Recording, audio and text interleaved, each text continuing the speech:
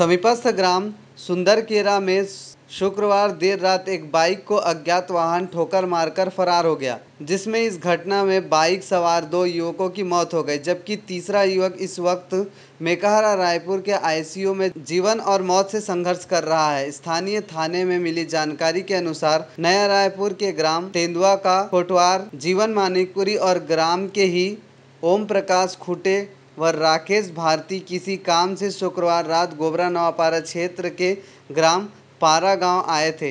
वापसी में रात 10 बजे ग्राम सुंदरकेरा प्रमुख मार्ग पर उनकी बाइक को अज्ञात वाहन ने ठोकर मार दी। मौके पर जब पुलिस पहुंची तो ओम प्रकाश की मौत हो चुकी थी, जबकि जीवन और राकेश गंभीर रूप से घायल पड़े थे।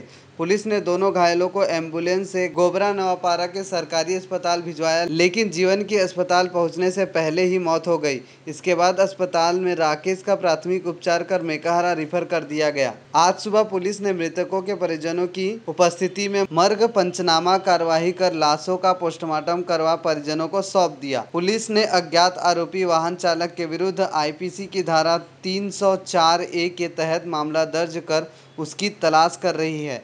उक्त दुर्घटना से तेंदुआ गांव में शोक का माहौल है। वर्तमान में मृतक में से एक गांव का कोटवार था। डीएनएक्स टीवी के लिए नवापारा राजिम से विश्वेश्वर हिरवानी की रिपोर्ट।